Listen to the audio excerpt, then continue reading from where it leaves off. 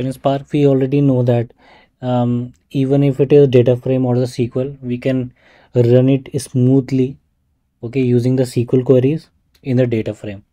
So how it is going getting happened behind the scene is there is a server which is coming into picture, and it is converting the SQL queries to the Spark jobs.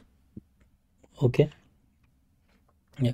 So we have to make sure that we can have many forms of servers. Okay, so thrift servers can be configured with the JDBCs or any external database, or with the Hive meta store. Okay, that we're going to see in the next videos. Thank you.